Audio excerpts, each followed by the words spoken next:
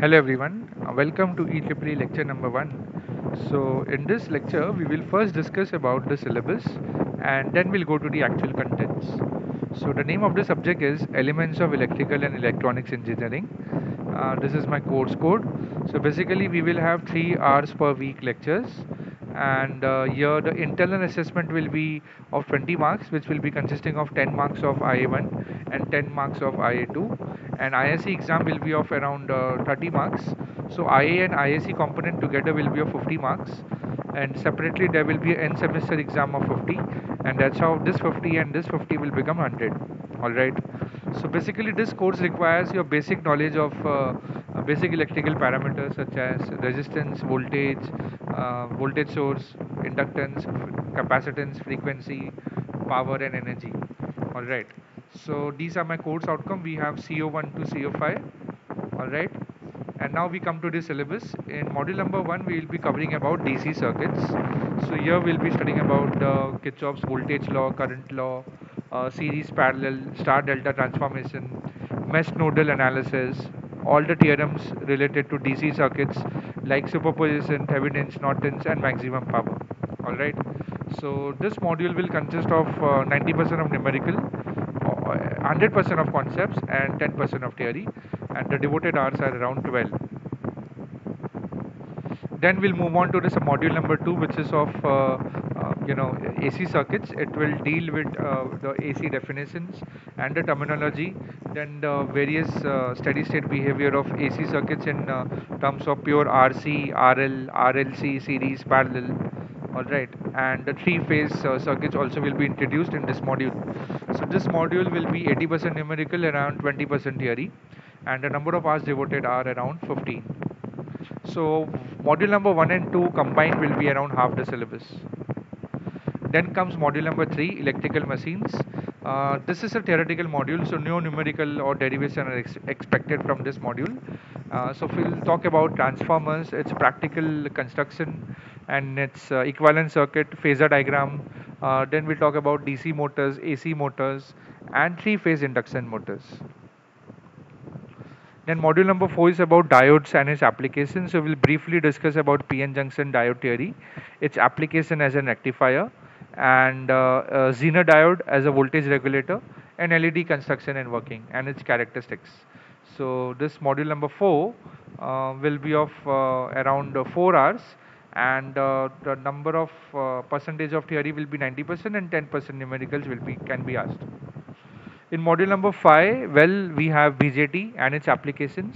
So we'll study about the BJT basics, its construction, working characteristics, and its application as a voltage amplifier and electronic switch. Again, this is entirely theoretical module, and number of hours devoted are 3. There are some self-learning topics. Now, self-learning topics won't be covered in the actual lectures, but you have to explore about it in your own time, and this will enable you to gain extended knowledge of the topic in depth, and this can be included in your IA assessment. All right. So this is about the syllabus, and the reference books will be as follows. So you can refer Ravi Singh and B.R. Patil as the major reference. And second, module number 2, you can refer it from B.L. Tereja, Mittal and Mittal. And module number 4, you can refer it from Donald Neiman, Microelectronic Circuit Analysis and Design. So if you cover 3 and 4, 3 and third and fourth book, it will be covering around more than 80% of the syllabus. And rest module number 4 can be covered from Donald Neiman. So this is about the syllabus and the reference books. Now let's go to the actual topic. Okay. So before going to the actual content, let's discuss some basic things about what is a voltage. So voltage, the unit is volt, okay? It's called as voltage or potential difference, right? It's the measure of electric potential between 2 points, okay? So very, very important. It's a measure of electric potential between 2 points. So how do we define one voltage? So 1 volt is equal to 1 joule per 1 coulomb. So basically it means that work done for 1 joule of potential energy divided by unit charge. And what is electric charge? The value for electron, that value is 1.6 into 10 raised to minus 19 coulomb. So 1 volt is simply 1 joule upon 1 coulomb. Then next comes electric current. Its unit is amperes. Okay, so what is definition? It is a rate of flow of electrons in a conductor or a semiconductor, and its definition is 1 ampere is 1 coulomb per 1 second. All right. So this electric current and electric voltage are very very important. Then comes the Ohm's law, so which relates electric current with electric voltage. So it says that a potential difference across any 2 points on a conductor. So yeah, potential difference across any 2 points on a conductor is directly proportional to the current flowing through it, provided that the material length, cross-sectional area, and the temperature of the conductor remains constant. All right. So it means that your voltage, potential difference means voltage. So this means actually V. Okay. Potential difference between across any 2 points means it is voltage. Let me activate the pen. Yeah, it means voltage. Voltage across any 2 points on a conductor is directly proportional to the current. Okay, so V is proportional to I, provided these conditions are satisfied, that is material length, cross sectional area, temperature of the conductor remains constant. All right, so the proportionality constant, if you remove, you will get V is equal to IR, where R is the resistance between the 2 points of the conductor. All right, so why this Ohm's law is very important is because if you have a straight line, right, and if you know only one point of it, let's say you know only 5 amperes and 5 volt, so you can easily calculate at what value of current, at what value of voltage of 10 volt you will get the current, what value of current. So this can be easily determined by this equation of straight line, whose value is y is equal to mx, because c's coordinate is y intercept is 0. So if you have a resistor over here, the voltage across the resistor is V and the current flowing through it from positive to negative is I. So that is Ohm's law. Ohm's law is very much important and it will be highly used in this module number 1. Now, where we cannot use Ohm's law, it is not applicable to non-metallic conductors. It's not applicable to non-linear devices such as diode, BJT, MOSFET, which we'll be studying. So this familiar characteristics, can you see? This is the characteristics of a diode. So it's a highly non-linear device, right? So Ohm's law is not applicable to diode or BJT or MOSFET. It is true for metal conductors at a constant temperature. All right. So Ohm's law will be valid at constant temperatures for metal conductors. Now, what is the resistance? Resistance unit is ohm. Okay, and it's represented by capital R. This is the symbol of a resistor. Kindly note, resistor doesn't have any polarity. All right, and its value can be from ohms to mega ohms. Okay, even higher than that. So what is the definition, formal definition? It is the property of a material due to which it opposes the flow of electric current through it. So basically resistance is opposes the flow of electric current. So example of which materials which offer little resistance or very little opposition to the flow of current are as follows. Whereas conductors such as metals, copper, iron offer very little opposition to the flow of current. Okay, so they are good conductors, they conduct the electricity, so their resistance is very less. Whereas insulators such as glass, rubber, mica, bakelite offer very high resistance in the range of kilo ohms. So the current flowing through them is very less, but the resistance value, they offer a very high resistance value.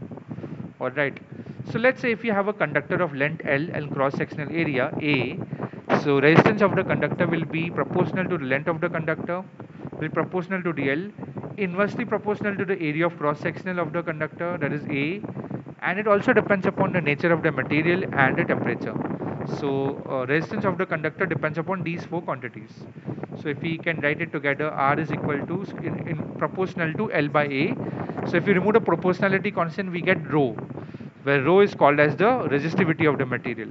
So R equal to rho L by A is very very important. All right. Well, there are 2 more terms which is called as a PTC and an NTC. PTC stands for positive temperature coefficient. So if the resistance of the material increases with temperature, it is PTC, and NTC stands for negative temperature coefficient.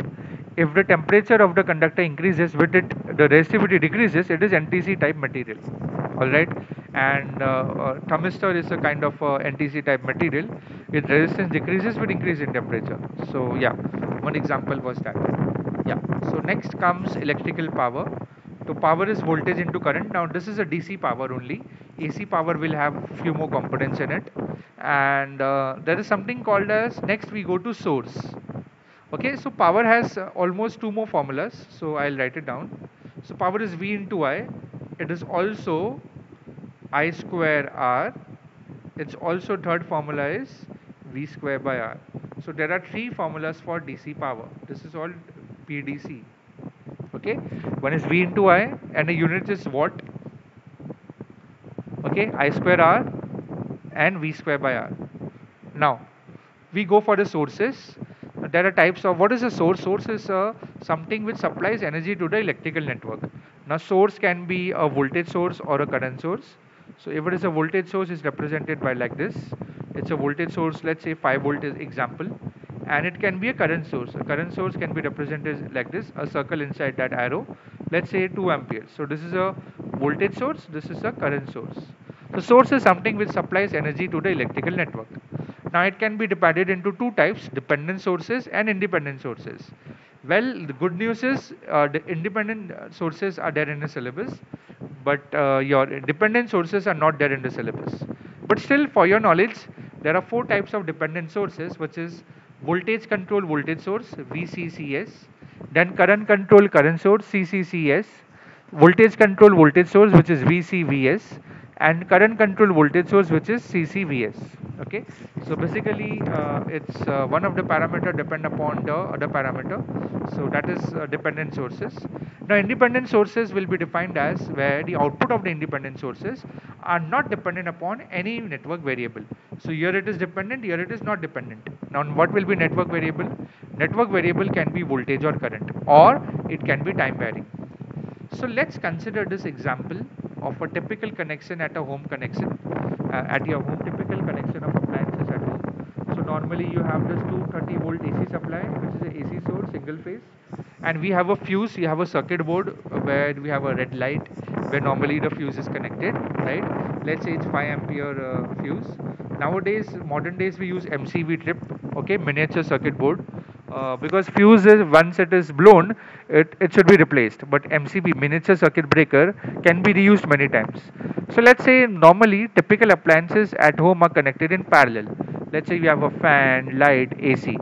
So let's say your light and AC are off, and only fan is on, all right, and your fan is supposed to take 2 amperes of current. Now due to a short circuit, 4 ampere is flowing through the fan, okay. So, but 4 ampere limit is 2 ampere and 4 ampere is flowing. So the fan may get damaged. So due to that, we keep a fuse of 5 ampere. Let's say 4 ampere. So the fuse will be blown even before the current reaches the fan over here. So whenever the fuse blows, it becomes open circuit. So the current cannot flow to the other part of the rest of the home. Okay, appliances connected to the home, to the circuit board. So this is my AC source. Okay, this is my AC source, and this AC source will generate a sinusoidal signal. Is a sinusoidal signal, and normally its voltage is around 230 to 250 volt, and frequency is 50 hertz. Frequency 50 means time period will be 20 millisecond. That means, because time period and frequency has inverse relationship. So if t is 20 millisecond, so between, for 1 second, 50 cycle flows, 50 such cycle flows for 1 second. So that means if frequency is 50 hertz, t will be 1 upon f, that will be 20 milliseconds. All right. So this is my how my AC source look like. Well, I have a system where I have to connect a DC source. All right. So let's say DC source will be constant with respect to time. Okay. Now for a DC source, the frequency is 0, and your the example will be your mobile phone charger. The other end will be a DC. The mobile battery charger. The mobile phone works on DC supply. Your laptop works on a DC supply. There are many things which works on DC supply. So knowing the DC source is represented by, let me draw like this. This is a DC source, or it can be represented by inside a circle plus minus. So let's say its value is 1 volt. So this is how you represent a DC source. All right. Let's go to the next part. Next we go to independent voltage sources. So this we have drawn a 10 volt voltage source. Value will be Vs, let's say, and its value is constant over time. So if you check it today or tomorrow or after 1 year or after 10 years, its value will be 10 volt only. Now this is an ideal DC voltage source. A practical DC voltage source will have an internal resistance.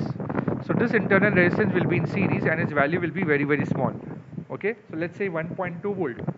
Its value is 1.2 ohm. Okay, so whenever the current will flow, now this practical voltage source is connected in a circuit, right? So there will be a current flowing. So whenever a current flows through this RS, there will be a voltage drop created. So some amount of voltage will be dropped across this internal resistance, and due to that your output is not 10 volt, it will be 9.9 volt, let's say, for example. So the straight line is for ideal and this blue line is for practical, and RS is the internal resistance. So this is my practical voltage source. Next we go for a DC current source. Current source is represented by a circle and an arrow, right? So its value is constant again with respect to time. This is ideal DC current source. A practical DC current source will have a very high value of resistance in parallel to it. Alright. So that current gets splits up and a part of 2 ampere goes over here also. Let's say 0.01 ampere goes to the 0. RS resistor, internal resistance of the current source. So due to that, what happened, the practical curve will be a straight line, but a practical curve, ideal curve will have a straight line, but a practical curve will be 0.01 volt less. Alright. So this is a practical current source. Now, next time we'll go for resistive network simplification, and let's summarize what we have done today.